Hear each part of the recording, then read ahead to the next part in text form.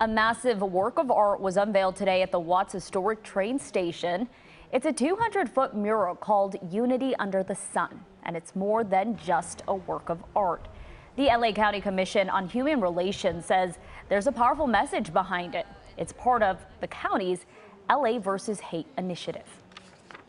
This mural today, Unity Under the Sun, is but one example of the community art that we are doing to promote a message of unity, to promote an understanding of our shared history, to help to reclaim places like the Watts Historic train station, a site of discrimination.